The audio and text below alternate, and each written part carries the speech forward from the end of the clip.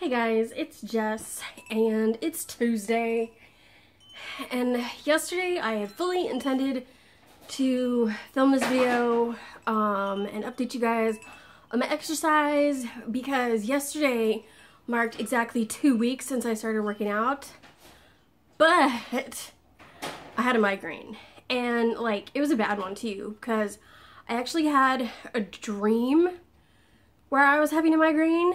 And then I woke up and I was actually having a migraine, like, ugh. And I always know that if I wake up with a headache, even if it's just a mild one, it's gonna turn into a migraine if I don't like head it off at the pass, you know? And so having woken up and already been in migraine territory, I was like, oh, this is gonna be fun today.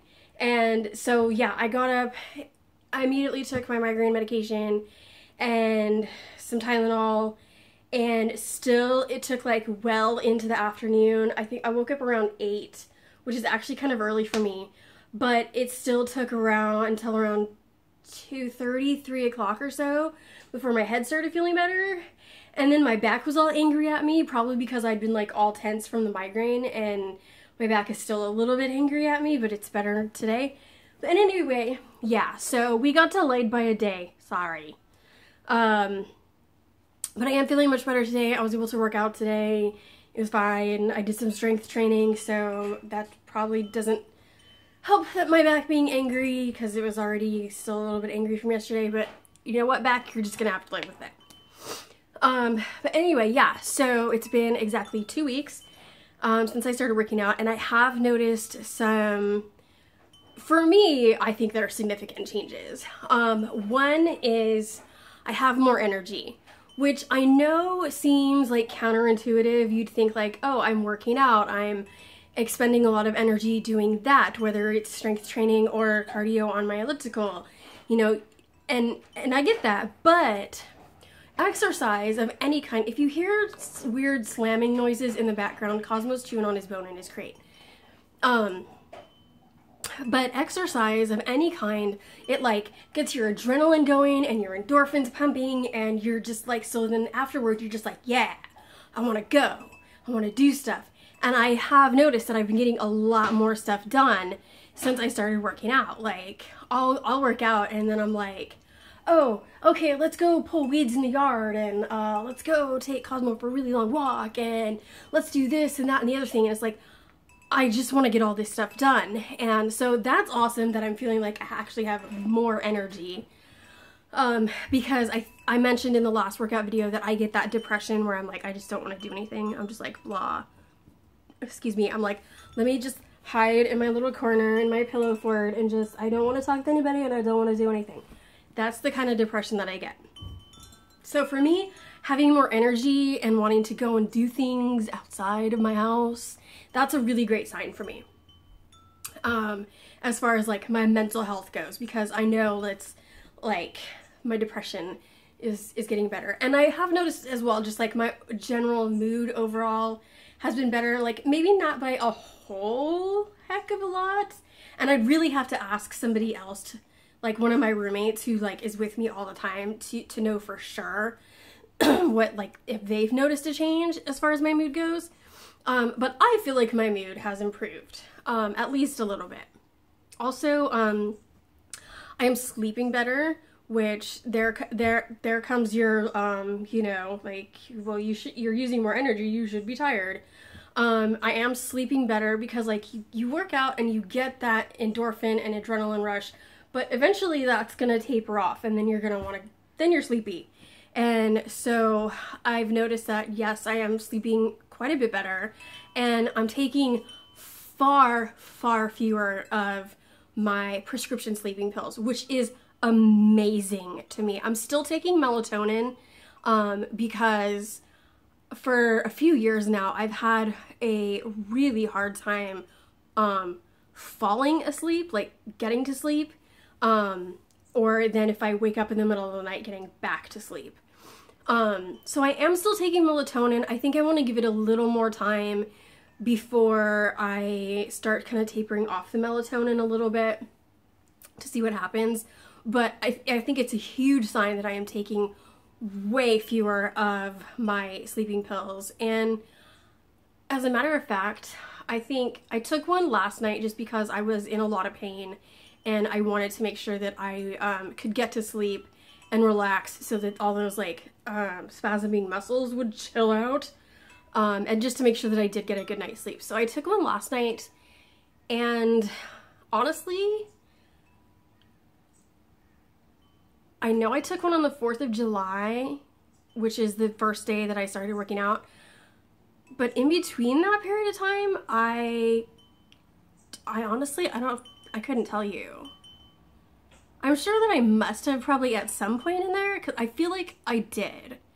But see, it's amazing. Like in the span of 2 weeks, I've maybe taken 3 of my sleeping pills. Like, that's insane, when I was taking them every night.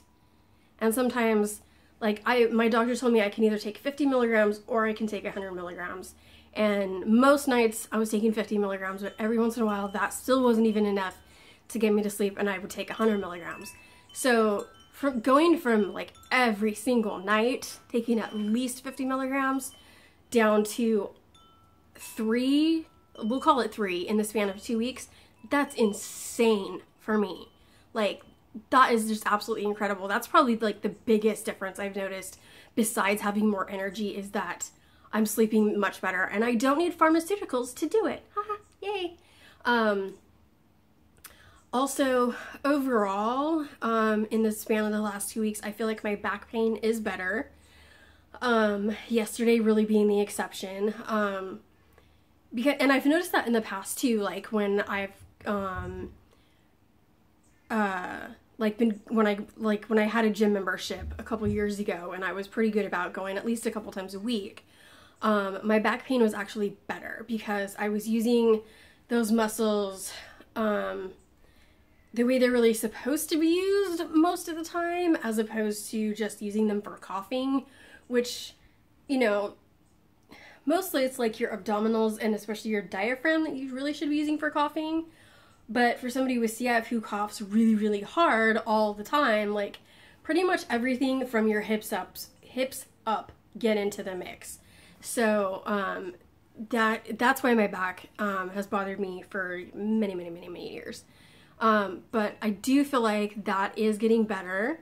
And even when it has bothered me, it's been more of the, like, it's sore from strength training and like sore from being used in a way they're not used to being used, as opposed to like spasms. It's a totally different kind of pain, and like the soreness I can totally handle. That is not a problem for me. The spasms though are what I've been dealing with for years, and that is what can be like so agonizing for me. Like yesterday was off the charts. So I feel like I'm having less back pain. I feel like my lungs are clearer. For the first week or so, like I felt like I was coughing up a lot of stuff. But I wasn't surprised by that.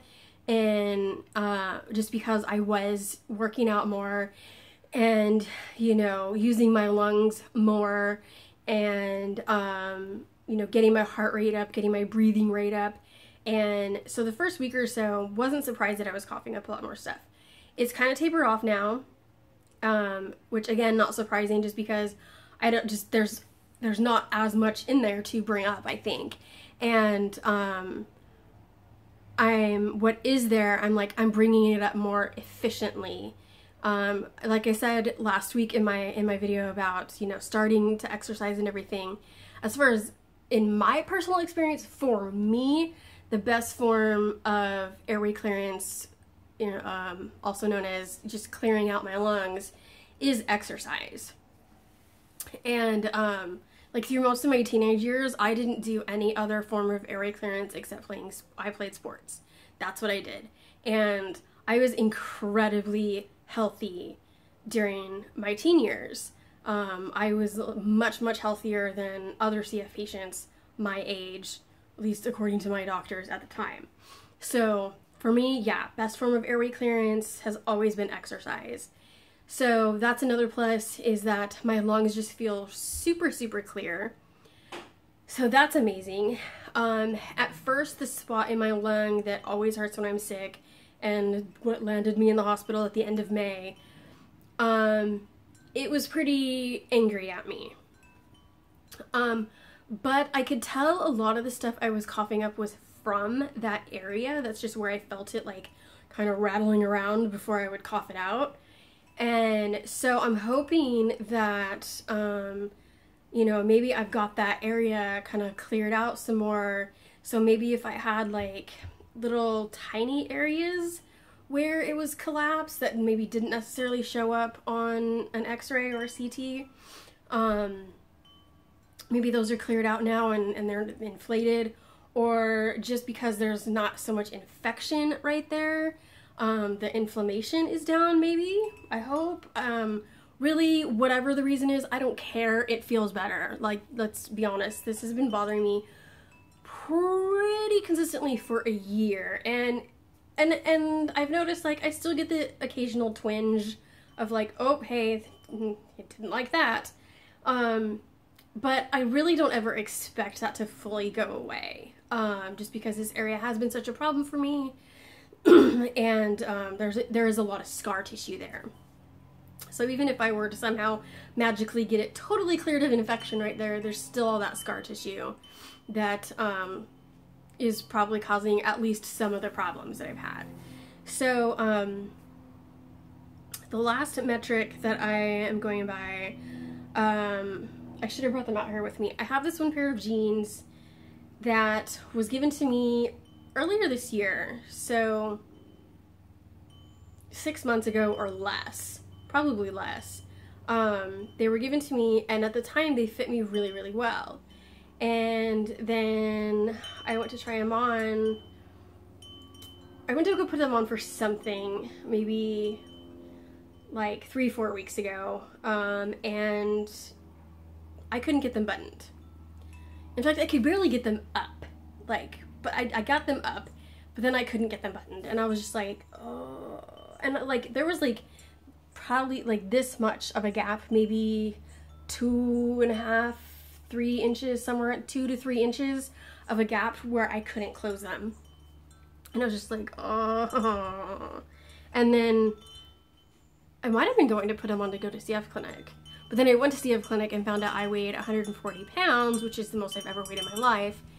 And it was like, okay, well, no wonder I couldn't get the pants on. So I told you guys in my last video that I'm not gonna weigh myself.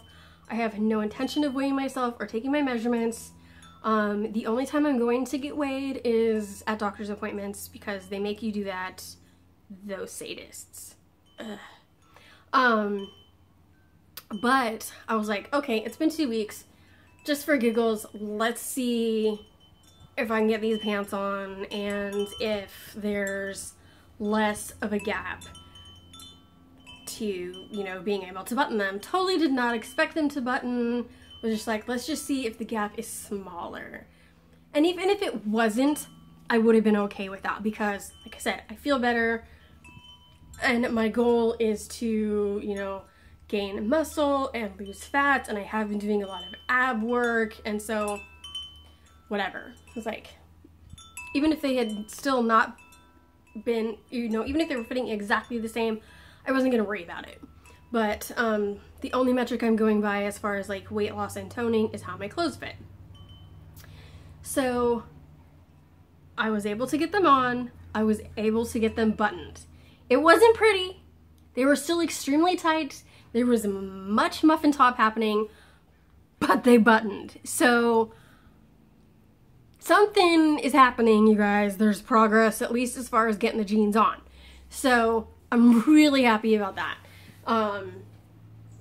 So yeah, let me guys know if you want me to continue updating you about my exercise, how I'm feeling. If you guys want me to show you some of the exercises that I've been doing, let me know, and I will film that as well for you guys. I mean, whatever you guys want, let me know.